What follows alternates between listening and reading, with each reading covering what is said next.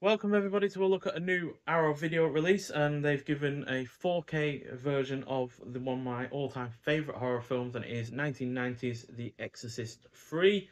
So this is directed by William Peter Blatty, who only other directorial effort is also excellent, The Ninth Configuration, but he's also most well known for writing the novel that the original Exorcist film was based on, which he wrote in 1971, and that film also came out in 1973. So yeah, this is a supernatural horror film, clocking in at 110 minutes long. Had a budget of $11 million, which is actually smaller than the budget from the first film from 17 years ago. But it had a box office return of only 44 million, which is obviously a lot less than the original film made, but still a reasonable turnover nonetheless.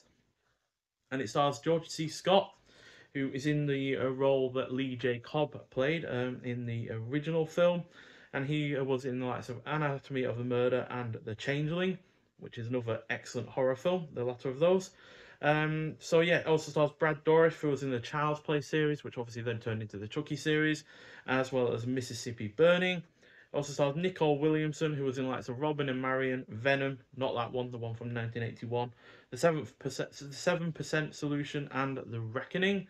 And also stars Scott Wilson, Jason Miller, who was also in the original Exorcist, and Ed Flanders, all of which also starred in the Ninth Configuration alongside, who obviously was directed by William Peter Blatty.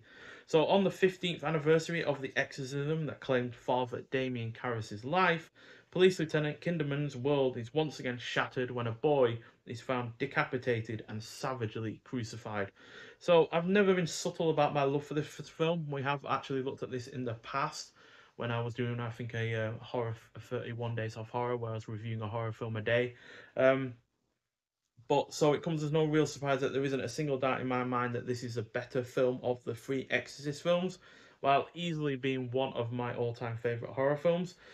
This is due to this effort being more layered, having better pacing, providing a more subtle way of showing violence and its impacts on others, improved themes, way more interesting cinematography. It is scarier, more chilling and tense, while also having intentionally funny moments, especially the conversations between George C. Scott's character and Ed Flanders' character. George C. Scott's, story about this carp that's in his bathtub that he can't stand the sight of is just hilarious. And then they're also just talking in a restaurant as well. It's just all really, really well done. It is also deeply atmospheric and grossing from beginning to end. It doesn't attempt to recapture what did work in the first film. And even though I know the ending it wasn't originally planned, as William Peter Blatty had a drastically different ending to this, the one that is in the theatrical release, it still works with the rest of the plot, aided by the fact that there were a couple of scenes planted in between other scenes that were originally there. So yeah, but what stuck out on this viewing with this new 4K release is the sound design and how integral that is to providing a sense of dread and menace from this unseen force that has very real world consequences. So yeah, excellent film, very an excellent film. 5 out of 5. Very rare that I give a film that rating. I think out of the 4,500 odd films that I've seen so far, that I've only rated less than 200 at 5 stars or more. So very small percentage, and this obviously joins that very unique club. We with this Arrow Video exclusive release, we get the original slipcover artwork, which I always liked as well. Um, Especially with the "Do You Dare Walk These Steps Again," which doesn't actually really come into the film all that much. I think it's more of a marketing ploy than anything, but still a fairly solid tagline. And with the physical release itself, we get the. I'm pretty sure everything else here is the same as the standard Blu-ray release, outside of obviously the 4K disc at the front, and then the Blu-ray at the back. So we do get a booklet. Again, I'm pretty sure this is the same book that we had in the last release. Not sure if it says on the back. No. Do I have it somewhere close by? Yes, I do. So we can check advantages of having stuff alongside. So yeah. Now this version did come with a extra Blu-ray to have the theatrical cut and the Legion cut, which is what William Peter Blatty's original vision was supposed to be, but it's based on very old and worn out footage, quite frankly. So yeah, just check in. Da, da, da, da. Yeah, it's the same booklet. This is something that annoys me about Arrow Video when they do their 4K releases. They are very lazy when it comes to doing anything else outside of doing the 4K release itself. Because as you can see, the booklets are exactly the same.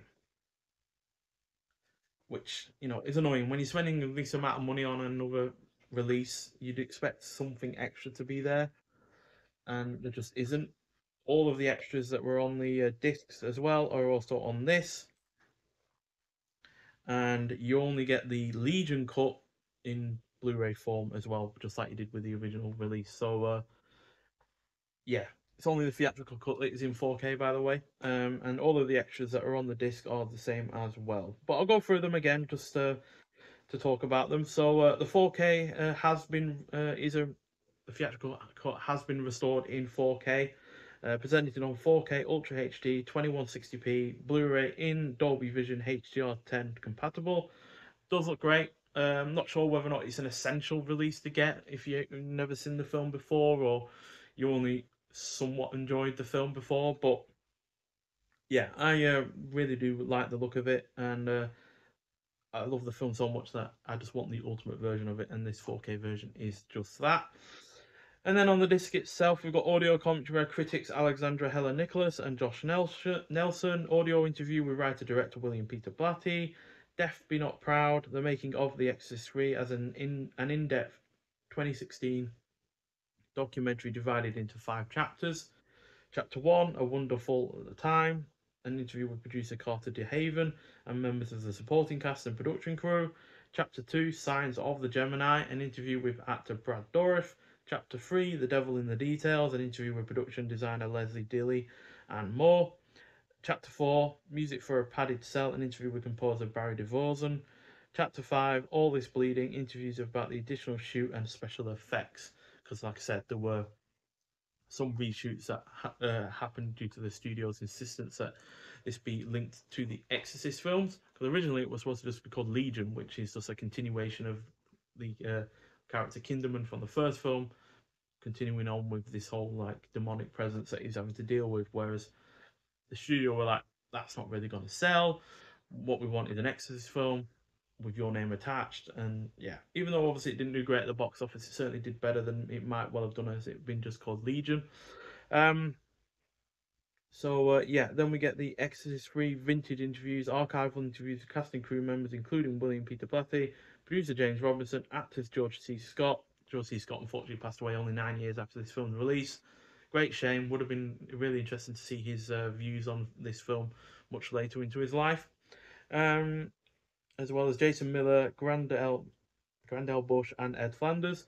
Falling down a long flight of stairs, an interview with special effects artist Randy Moore, The Exorcist 3 vintage featurette, making of documentary with on-set footage and interviews, deleted scenes, alternate takes, and bloopers, along with image galleries, trailers, TV spots, and radio spots. So, yeah, and then the Legion cut is presented in 1080p high definition Blu-ray, assembled from the best available film and video elements, which is, yeah, not the best at all, really, in terms of the rest of the film, but obviously they only have the dailies to work off of for the Legion cut, which is why it's like that. But you do have Legion audio commentary with esteemed film critics Mark Kermode and Kim Newman.